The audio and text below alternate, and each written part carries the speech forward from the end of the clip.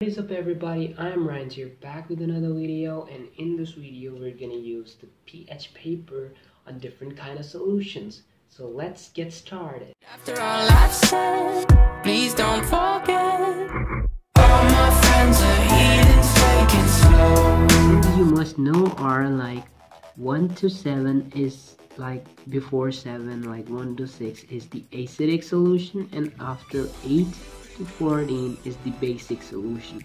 So if we get these colors like before 7, the solution is gonna be acidic, and if we get after 7 like 8, 9, 10, 11, 12, 13, 14, the solution is gonna be basic.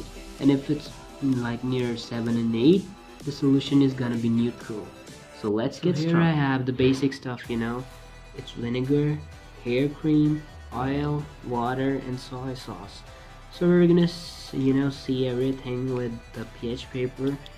You might know that vinegar is weak acid, so maybe this will turn like into red or orange stuff. So I'll put the pH paper right in, and it turned into an orange color. Now if we relate it to the book given to us, the color is like near 3.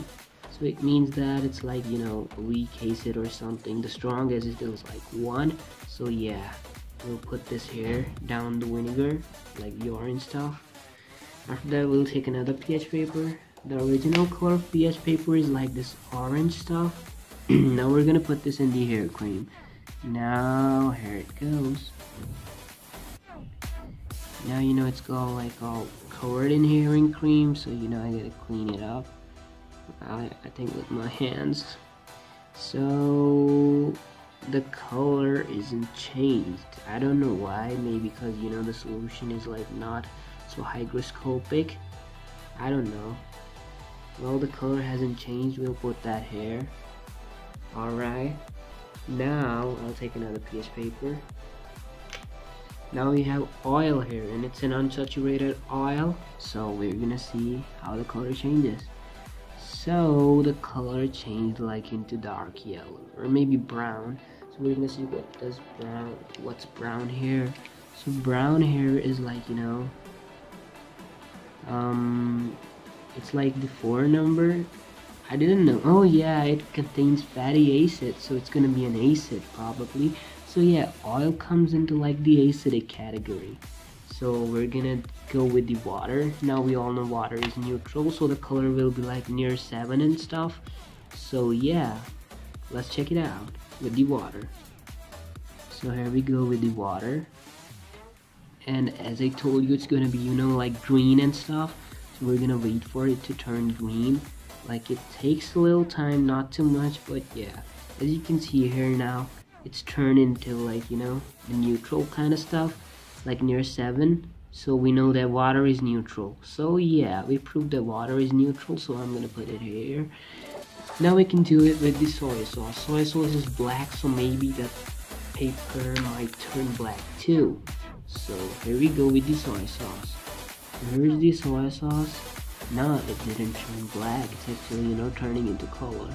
So this color is like acidic. Yeah, wait a second. Yeah, here we go.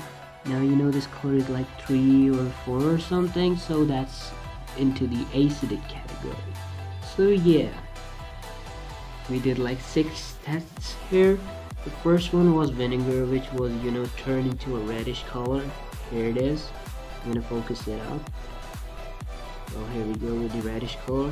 After that, hair cream, it is actually turning into like a green color right now. So maybe it's neutral, or maybe like it comes into the basic category, like 8 or 9, because it turned green and it's stick to it.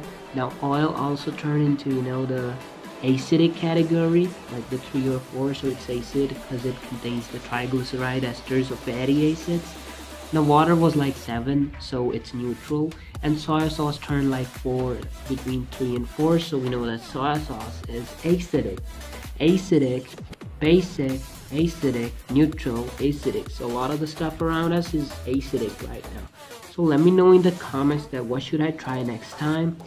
With that said, peace out.